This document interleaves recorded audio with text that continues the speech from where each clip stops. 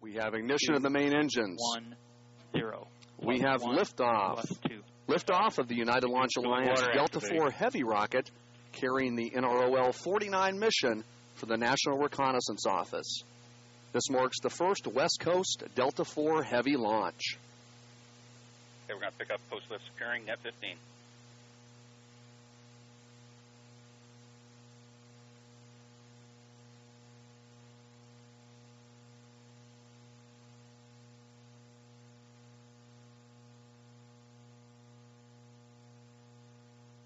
Recovering nicely from the initial launch transients. 40 seconds in.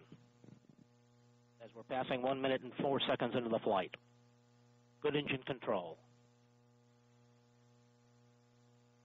Chamber pressures continuing to look good, holding very well in the port and starboard boosters in the full thrust mode, and in the core, a good core chamber pressure level in the partial thrust mode.